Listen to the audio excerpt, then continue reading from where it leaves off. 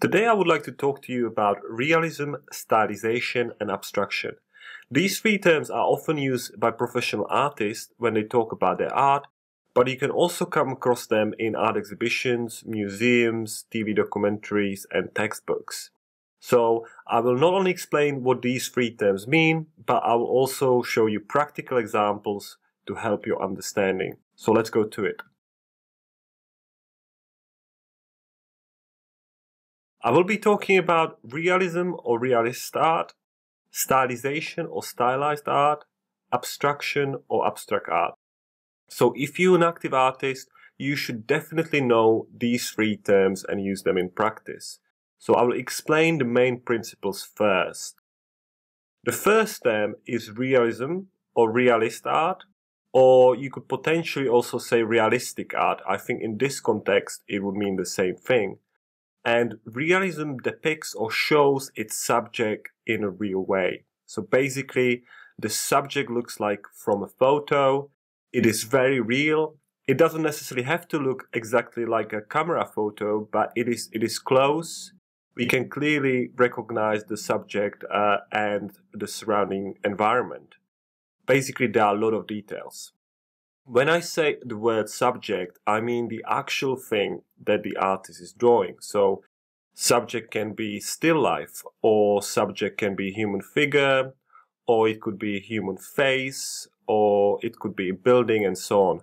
And in the examples that I'm about to show you, the subject will be a tree. So let's have a look at the example. Here we have one of my drawings, and it is a drawing of a tree. It is a very realistic drawing. You can clearly see that it is a tree. Notice that there are a lot of details. It is very organic. We can feel the volume as the tree appears to be three-dimensional, as it appears to be 3D, and that was done by appropriate shading. We can also see details like texture of the bark on the tree trunk. We can feel the individual leaves and so on. So this is basically a textbook example of realist art. Moving on to the second term, which I think is the most interesting one, because I don't think this is a well-known term, and that is stylization or stylized art. Basically, stylization means simplification. So, in other words, the subject is simplified, it is less defined, hence there is much less detail.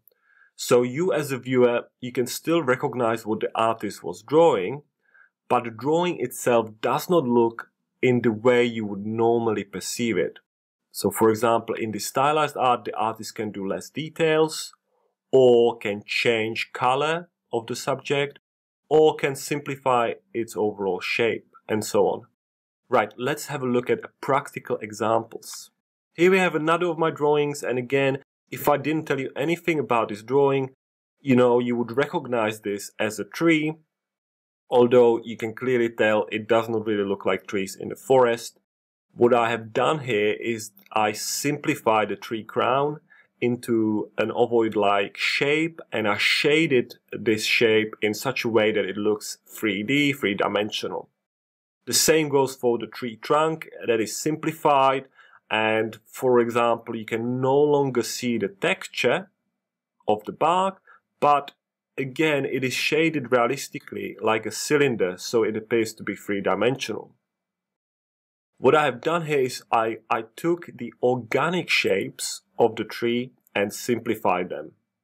Okay, let's have a look at another example of stylized art. Here, instead of using the organic shapes, I use the geometrical ones.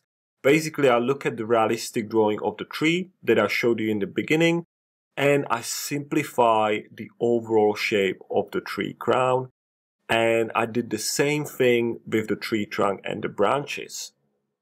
And this is an example of graphic art because you can no longer feel the third dimension. This is a 2D drawing. Although it is shaded in aerial way. Now, despite all of this, when you look at this drawing, you will say 100% it looks like a tree. It is not a realistic tree, it is a stylized one. The third term is abstraction or abstract art, and I think everyone knows the meaning of this term, but it can be difficult to put it into words. In the art dictionaries and textbook, the abstract art would be described as non-representational art or non-figurative art, which I still think is quite vague. So I would say that abstraction does not show reality. In other words, you can no longer recognize the subject that the artist was drawing, or the artist draws realistic detail or details of some kind of subject, but composes them in a logical way, or there is no subject to begin with. Maybe the artist is just trying to capture his or her mood at that particular time. So basically, when you look at the drawing or the painting, you can no longer describe it, you can no longer name it, because it doesn't resemble anything you would normally see in your day-to-day life. Let's have a look at an example. There are many different ways how you can create abstract art, and I'm going to show you one of them. When you look at this drawing, you can clearly see that it's some kind of geometrical abstraction. There are a lot of triangles, there's a rectangle, and everything is composed in what it seems to be a random way. Now, if I told you that I would call this drawing a tree, you would immediately ask why, because you cannot really see a tree here or anything that would resemble a tree. So if you look at my previous stylized drawing, the geometric one, I actually took inspiration from that drawing, from the way I drew the tree branches and tree trunk, and I used this element to compose this drawing. And when I finished, I look at the top half of this drawing, and I kind of felt, well, these vertical triangles, they look like trees that cast shadows on the ground. And although it wasn't really intentional initially, it just came out from the process. And just like that, it would create additional story behind my drawing to support that this is a drawing of a tree. So back to the main point.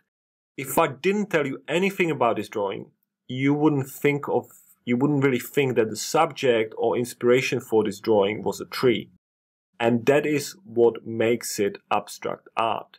Okay, so let's do a quick summary. I have explained to you three terms: realism, stylization, and abstraction. And if you actively create art in any form, you should know these three terms and actively use them. So realism or realist art or realistic art shows a drawn subject in the realistic way with all the details. Stylization means simplification, so stylized art shows a drawn subject in the simplified way with less details. And in the abstract art, you can no longer recognize a drawn subject because abstraction does not resemble anything you would normally see in real life. And one way to create abstract art is to start with the realistic drawing and then slowly stylize the subject, simplify the subject until it is no longer recognizable. And that is what I've shown you here. It's basically one way how you can create abstract art. And I do think that a lot of people think that, to compose decent abstract piece is the easiest. But talking from my own experience as an artist and as an art teacher, I can tell you that it's one of the most difficult disciplines. To learn how to draw in the realistic way actually is quite easy if you work hard and you have a good teacher, but a lot of students really struggle to stylize their work or to even create abstract work. So I do think that, the whole process of art creation is quite interesting topic because it gets also a little bit philosophical.